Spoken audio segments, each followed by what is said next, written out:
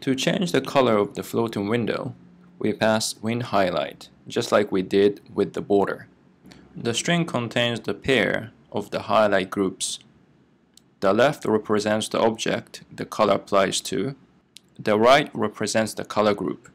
Normal is the color for the whole window, so the background and the color of the font.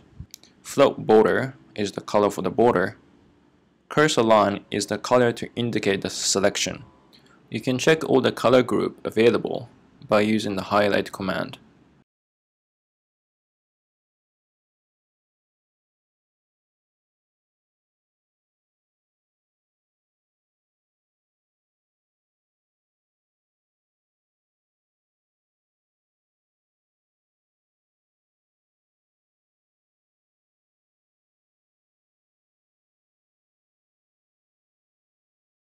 This last one here is the color when you search something with the slash in the command mode.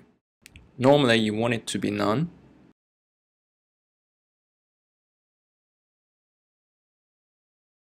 because otherwise the text in the auto-completions also gets highlighted together with the text in the buffer, which is not what you would normally want.